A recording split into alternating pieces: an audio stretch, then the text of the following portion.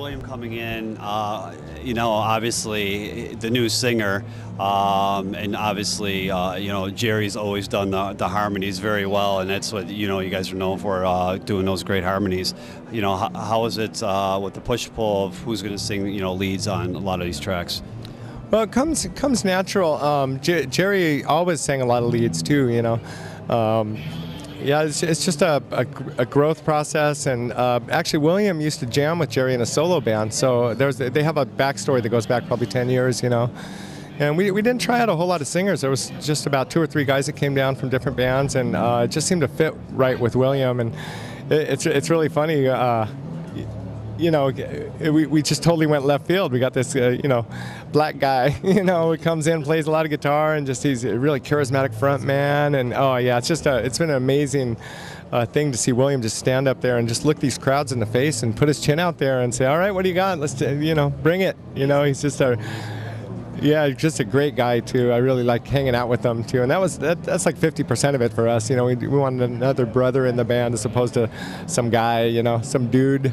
Well, you guys, one of your promo videos, you guys were putting on Kiss makeup on and driving around. How did that video all come about with that idea and ending up in a laundromat? I mean, I didn't, yeah, it makes no sense at all. I think that's the whole thing about it. But we always try to have a good time with stuff. You know, we get so bored kind of doing it. You know, we've been doing this so long, and I think it was Sean's idea, our drummer. He wanted to just do something funny, and so we called up the Kiss office, and they said, yeah, go for it. You know, so. Obviously we're Kiss fans. We played a lot of shows with Kiss over the years, and it's just a fun thing to do. I got to tell you, it's funny. I was the one that didn't want to do it. I was like, oh no, I don't want to do that, you know. And then, but as soon as I put the Gene Simmons makeup on, I turned into the God of Thunder. It was just amazing, you know, how it transforms you into a superhero and magically, you know. Yeah, something about that makeup. Just that's what the guys always say. They when they put that on, it's like they become the character, you know. Oh, it's great, yeah. It's amazing to just have a good time with it. We're still having a good time with it after all these years, you know. Harmonix MTV Games announced that 5-year songs are going to be on Rock Band. What's your opinion of this whole Rock Band phenomenon? I think it's really cool. It's bringing... there's 2 sides of it. You know, a lot of people are saying, like, you could say the same thing about like a show like American Idol. You know, people like hate it.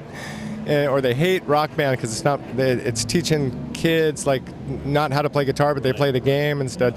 But I'm just the opposite. I'm an eternal optimist, and my whole thing about it is that it's bringing music into households. You know, even American Idol is too. You know, and it's really cool. I was talking to Slash about it, and we just suck at Rock Band. We try to play it, and we just suck at it. You know, and these are guys that, you know, we do this for a living, and there's some little 5-year-old Korean kid that's like better than me. It just pisses you off. You know, you go to like a Walmart or something. There's a guy that's just shredding on it. You know, and I can't even get through a song. You know, it's funny.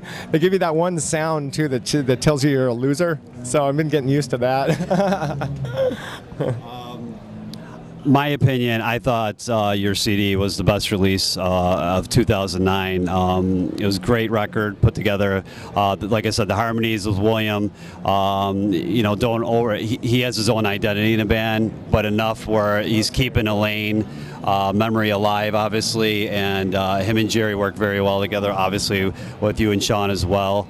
And, you know, we at BackstageAxxess.com definitely appreciate Alice in Chains back together, and hopefully you guys continue rocking. And anything else you want to say to the readers out there? And oh God, just thank you for listening. You know, we're very blessed by this. You know, and we couldn't do it without everybody. You know, and we could come by, drink our beer, hang out. You know, fellowship. Come by and bring your earplugs because we're very fucking loud.